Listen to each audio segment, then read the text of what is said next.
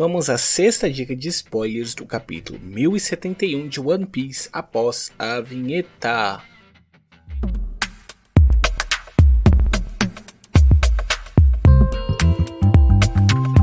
Olá pessoal, eu sou o Sonte e você está no canal Spoilerzista. E temos mais uma dica de spoiler fresquinha, essa do principal vazador.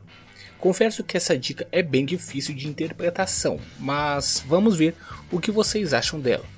Nela vemos a silhueta de uma pessoa que está nas sombras. O que mais está sendo comentado é que teremos Insama neste capítulo, já que sempre que o personagem aparece é em meio às sombras. Mas isso não dá para afirmar. Mais cedo, um vazador, esse não tão conceituado, disse que teremos informações do século perdido nesse capítulo, mas por se tratar de um vazador não tão conceituado, não dá para afirmar nada, mas essa dica é a real. Qual a sua opinião sobre isso?